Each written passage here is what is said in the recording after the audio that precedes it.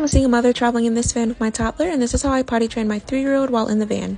First, I just bought him his own little miniature toilet. Then I got these stickers off of Amazon. This potty train chart really encouraged Kareem to want to use the toilet more often. Plus, he's obsessed with dinosaurs, so this was perfect. He's literally so cute. He was able to pick which sticker he would want to put on the wall, and this chart goes for 4 weeks, so he nailed it. He learned pretty quickly after 3 days. This kid is so amazing. If you want more tips, follow me.